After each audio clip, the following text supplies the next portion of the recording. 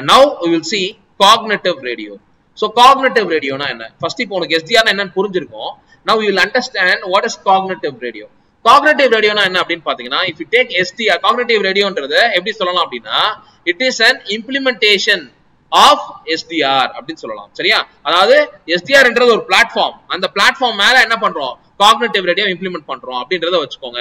ஏன்னா SDR தான் first என்ன சொன்னோம் அப்படினு பாத்தீங்கன்னா, ஒரு சாஃப்ட்வேரை யூஸ் பண்ணி ரீகன்ஃபிகரபிள் பண்ண முடியும் அப்படினு சொல்றோம். சரியா?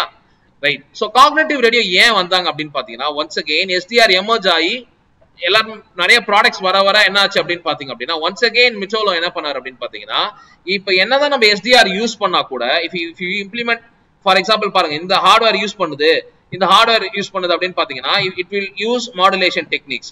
இது ஒரு மாடுலேஷன் டெக்னிக்ஸ் யூஸ் பண்ணும், இது ஒரு வேவ் ஃபார்ம் யூஸ் பண்ணும், இது ஒரு வேவ் ஃபார்ம் யூஸ் பண்ணும். சரியா? ஆனா அதெல்லாம் யார் சொல்லிருப்பா அப்படின்னா, அதுக்கு என்ன ப்ரோக்ராமபிள் பண்ணிருக்காங்க, கரெக்டா? சரியா? அதுக்கு என்ன மாடுலேஷன் டெக்னிக் ப்ரோக்ராம் பண்ணிருக்காங்க, என்ன வேவ் ஃபார்ம் டெக்னிக் ப்ரோக்ராம் பண்ணிருக்காங்களோ அதுதான் அதை என்ன பண்ண முடியும், இம்ப்ளிமெண்ட் பண்ண முடியும். சரியா? So it performs ரீகன்ஃபிகரேஷன். ஆனா எது மூலமா பண்ணுது அப்படின்னு பாத்தீங்கன்னா, ப்ரோக்ராமபிளா இருக்கிறதுனால தான் அது பண்ணுது. சரியா?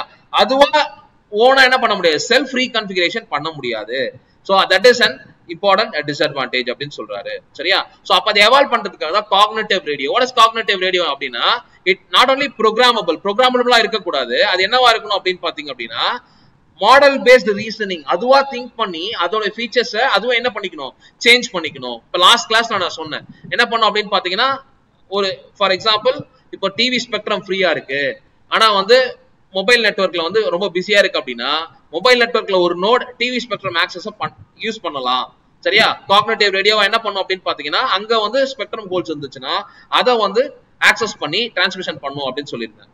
சோ அந்த மாதிரி என்ன ஸ்பெக்ட்ரம் ஃப்ரீயா இருக்கு அப்படின்னு ஐடென்டிஃபை பண்ணி அந்த ஸ்பெக்ட்ரம் தகுந்த மாதிரி அதோட கேரக்டரிஸ்டிக்ஸை மாத்திக்கிட்டு டிரான்ஸ்மிஷன் பண்ணா that is called as self ரீகன்ஃபிகரேஷன். சரியா? சோ அப்ப அந்த செல்ஃப் ரீகன்ஃபிகரேஷன் எப்படி பண்ணலாம் அப்படின்னா, த்ரூ காக்னிட்டிவ் ரேடியோ பண்ணலாம் அப்படின்னு சொல்றோம். you should understand the difference between SDR and cognitive radio. SDR ல ரீகன்ஃபிகரேஷன் பண்றோம், ஆனா அது என்னது, ப்ரோக்ராமபிள், ஏற்கனவே ஃபீட் பண்ண அந்த சாஃப்ட்வேர் ப்ரோக்ராம்ஸ் மூலமா பண்றது. Cognitive radio it is a self ரீகன்ஃபிகரேஷன், அதுவே கேரக்டரிஸ்டிக்ஸை அதுவா மாத்திக்கலாம். சரியா?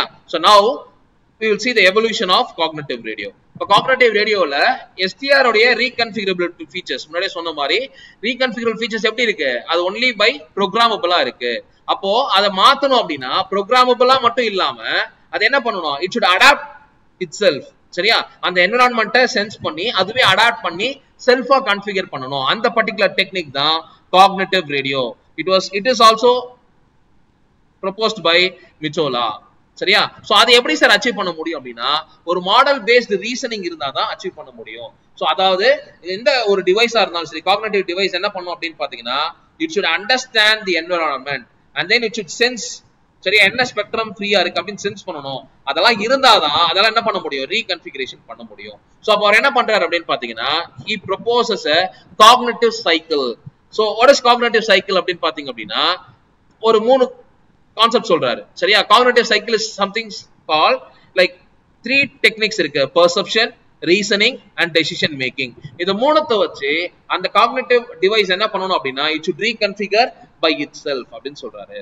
சரியா? so this is initially proposed, but இப்போ வந்து பாத்தீங்கன்னா cognitive radio has evolved to a great extent in such a way that it can already perform wireless access. அதுவா செல்ஃபா wireless access எது நல்ல ஆக்சஸோ அதை யூஸ் பண்ண முடியும். automatic radio resource optimization, RF resource வந்து இன்னும் ஆப்டிமைஸ் பண்ண முடியும்.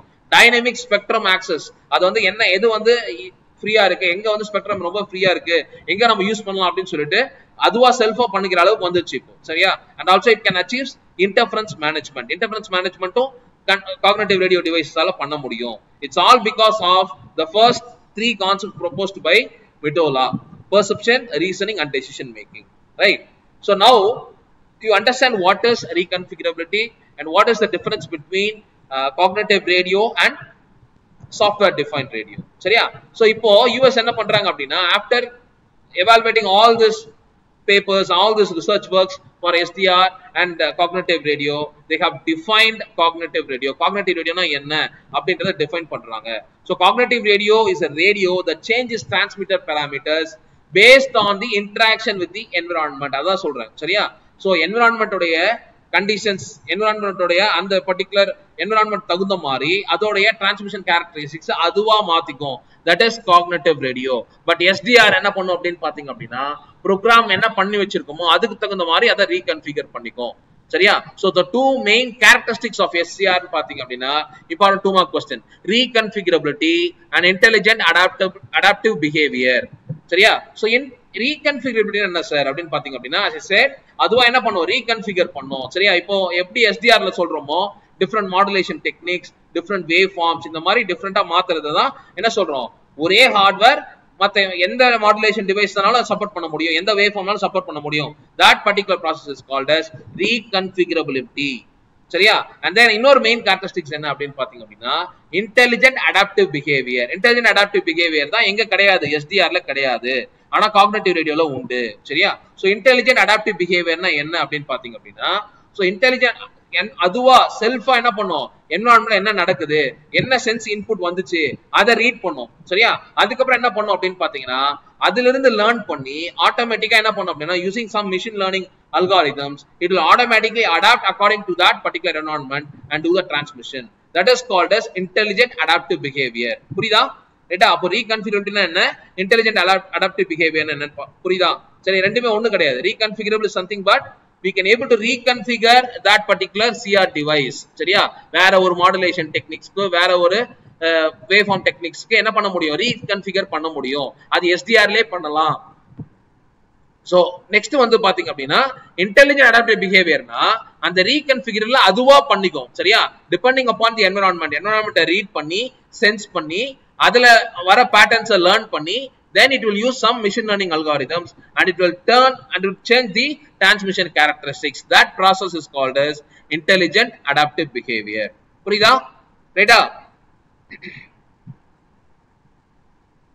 and now evolution நான் சொல்றேன். so we have seen what is the difference between cognitive radio and SDR. SDR க்கும் cognitive radio க்கும் என்ன டிஃபரன்ஸ் னு பார்த்தோம். and then cognitive radio ஓட definitions பார்த்தேன். and then அதோட characteristics பார்த்தேன். ஓகேவா? ரைட். சோ இதுல வந்து இம்பார்ட்டன்ட் ஃபங்க்ஷனாலிட்டி என்னென்ன இருக்கு, முன்னாடியே சொன்ன மாதிரி தான். என்னென்ன ஃபங்க்ஷனாலிட்டி என்னென்ன அப்படின்னு பாத்தீங்க அப்படின்னா this is also an important question. சரியா? ஒரு 3 functionality is very very important. என்னென்ன ஃபங்க்ஷனாலிட்டி அப்படின்னு பாத்தீங்கன்னா flexibility and agility and then sensing and then வந்து பாத்தீங்கன்னா learning and adaptability. சரியா? ஆல்மோஸ்ட் கேரக்டரிஸ்டிக்ஸ் மாதிரி தான். flexible அப்படின்னு பாத்தீங்க அப்படின்னா the cognitive device has to be flexible. என்ன டெக்னிக்ஸ், நிறைய டெக்னிக்ஸ்க்கு என்ன பண்ண முடியும், ரீகன்ஃபிகர் பண்ணிக்கிற மாதிரி இருக்கணும். சரியா? அது எப்படி அச்சீவ் பண்ணலாம் அப்படின்னா மல்டி சேனல் ரேடியோ சிஸ்டம். சரியா? அது மூலமா அச்சீவ் பண்ண முடியும். சரியா? and then ரீகன்ஃபிகர் பண்ணிக்கணும். எதுக்கு தகுந்த மாதிரி என்ன டெக்னிக்ஸ் இருக்குதோ, என்ன டெக்னாலஜிஸ் இருக்குதோ அதுக்கு தகுந்த மாதிரி என்ன பண்ண முடியும் அப்படின்னு பாத்தீங்க அப்படின்னா it should be able to reconfigure itself. சரியா? என்ன மாடுலேஷன் டெக்னிக்ஸ்னாலும் சரி, என்ன வேவ் ஃபார்ம்ஸ்னாலும் சரி, it has to be flexible in such a way that it has to change all those features. Okay? and then sensing, it should have the ability, functionality of sensing. sensing வந்து ரொம்ப ரொம்ப முக்கியம். ஏன் sensing முக்கியம் அப்படின்னு பாத்தீங்கன்னா in order to sense the environment, ஒரு டிவைஸ்க்கு ஒரு காக்னிட்டிவ் ரேடியோ டிவைஸ் னு சொல்றோம் அப்படின்னு பாத்தீங்கன்னா அது என்ன பண்ணணும் அப்படின்னா it has to sense that particular environment. சரியா? சோ அந்த என்விரான்மெண்ட்டை சென்ஸ் பண்ணணும் ஃபர்ஸ்ட். ஓகேவா? அது சென்ஸ் பண்ணதுக்கு அப்புறம் என்ன பண்ணணும், அதுல என்னென்ன ஸ்பெக்ட்ரம் அனலைசிஸ் பண்ணும், எதுல ஸ்பெக்ட்ரம் ஹோல்ஸ் இருக்கு, நாட் ஓன்லி தி என்விரான்மெண்ட், ஸ்பெக்ட்ரத்தையும் என்ன பண்ணணும், அனலைஸ் பண்ணணும். இது எல்லாத்துக்கும் பண்ணக்கூடிய எபிலிட்டி தான் என்ன சொல்றோம்னா சென்சிங் அப்படின்னு சொல்றோம். This sensing is very very important. ஏன்னா இந்த சென்சிங் பண்ணாதான் அதெல்லாம் என்ன பண்ண முடியும், அந்த ரீகன்ஃபிகரேஷனை அச்சீவ் பண்ண முடியும். இங்க ஸ்பெக்ட்ரம் ஃப்ரீயா இருக்கு அப்படின்றது தெரிஞ்சு அதை சென்ஸ் பண்ணாதான் அந்த கேரக்டரிஸ்டிக்ஸ் அதுக்கு தகுந்த மாதிரி மாத்தி அதால டிரான்ஸ்மிஷன் பண்ண முடியும். So this is very important functionality. and then learning and adaptability. இதுதான் முன்னாடியே நான் சொன்னேன். சரியா? learning and adaptability is nothing but இங்க சென்ஸ் பண்ண டேட்டா வருதா, சென்ஸ் பண்ண டேட்டாவை இது என்ன பண்ணணும், it should be able to learn that particular data, it should be able to understand that particular data. அதுல இருக்க பேட்டர்ன் என்ன அப்படின்னு அண்டர்ஸ்டாண்ட் பண்ணிக்கணும். சரியா? ப்ரோக்ராம் கொடுத்திருந்தா கூட அந்த ப்ரோக்ராமபிள தாண்டி அதுவா என்ன பண்ணணும், லேர்ன் பண்ணணும். SDR என்ன பண்ணும் அப்படின்னு பாத்தீங்கன்னா ஒன்லி ப்ரோக்ராம்ஸ் மட்டும் தான் என்ன பண்ணும், ரீட் பண்ணும். அந்த ப்ரோக்ராம் தகுந்த மாதிரி தான் ஒர்க் பண்ணும். பட் காக்னிட்டிவ் ரேடியோ என்ன பண்ணணும் அப்படின்னு பாத்தீங்கன்னா it has to sense that particular data. அந்த சென்ஸ் டேட்டால இருந்து it has to learn. அந்த என்விரான்மெண்ட்டை லேர்ன் பண்ணணும். சரியா? ஒரே பேட்டர்ன்ல தான் வருது, சோ அப்ப இதுக்கு தகுந்த மாதிரி தான் இருக்கும் அப்படின்னு சொல்லிட்டு அதுவா என்ன பண்ணணும், மாடிஃபை பண்ணணும். That is called as learning and adaptability. சரியா? சோ அதுவா செல்ஃப் லேர்ன் பண்ணி என்ன பண்ணும் அப்படின்னு பாத்தீங்கன்னா சேஞ்சஸ் பண்ணணும். சரியா? ஃபார் எக்ஸாம்பிள் இப்ப IEEE 8011 சரியா மேக் லேயர்ல பாத்தீங்க அப்படின்னா கேரியர் சென்ஸ் மல்டிபிள் ஆக்சஸ் அப்படின்னு ஒரு டெக்னிக் படிச்சிருப்பீங்க. அண்ட் தென் பாத்தீங்க அப்படின்னா எக்ஸ்போனென்ஷியல் ட்ரேட் ஆஃப் அப்படின்னு ஒரு எக்ஸ்போனென்ஷியல் பேக் ஆஃப் அப்படின்னு சொல்லிட்டு ஒரு டெக்னிக் படிச்சிருப்பீங்க. அங்க என்ன பண்ணும் அப்படின்னா இன்டர்ஃபரன்ஸ் நடக்கக்கூடாது, கொலிஷன் நடக்கக்கூடாது, என்ன பண்ணுவோம்னா கேரியரை சென்ஸ் பண்ணி அதுக்கப்புறம் டிரான்ஸ்ஃபர் பண்ணுவோம். சரியா? சிமிலர்லி இங்கேயும் அப்படிதான். ஆனா அங்குமே என்ன ப்ரீ டிஃபைன்டு. ஆனா இங்க என்ன பண்றோம் அப்படின்னு பாத்தீங்கன்னா டிபெண்டிங் அப்பான் தி என்விரான்மெண்ட் சென்ஸ் பண்ணி அதுவே என்ன பண்ணும் அப்படின்னு பாத்தீங்க அப்படின்னா it will access that particular feature. சரியா? அந்த பர்டிகுலர் ஸ்பெக்ட்ரமையோ இல்ல அந்த பர்டிகுலர் டெக்னாலஜியோ கன்ஃபிகர் பண்ணிக்கிறதுக்கு அதுவா லேர்ன் பண்ணி என்ன பண்ணும் அப்படின்னு பாத்தீங்கன்னா மாத்திக்கும். This is called as learning and adaptability. சரியா? அப்போ காக்னிட்டிவ் கேரக்டரிஸ்டிக்ஸ் என்னென்ன அப்படின்னா ரீகன்ஃபிகரபிலிட்டி அண்ட் என்ன சொன்னோம், intelligent adaptive behaviour. Right? And similarly functionalities, என்னென்ன ஃபங்க்ஷனாலிட்டிஸ் ரொம்ப முக்கியம் ஒரு சிஆர் டிவைஸ்க்கு என்னென்ன முக்கியம்னா சேம் திங். அந்த கேரக்டரிஸ்டிக்ஸ் தான் இன்னும் கொஞ்சம் தனித்தனியா சொல்லியிருக்கேன். Flexibility and agility, and then sensing, and then learning and adaptability. Right? You understand? Thank you students. Thank you for watching. கண்டிப்பா இந்த வீடியோ உங்களுக்கு எல்லாருக்கும் ரொம்ப யூஸ்ஃபுல்லா இருக்கும் நம்புறேன். Subscribe Passionate Professor and keep learning. Thank you very much.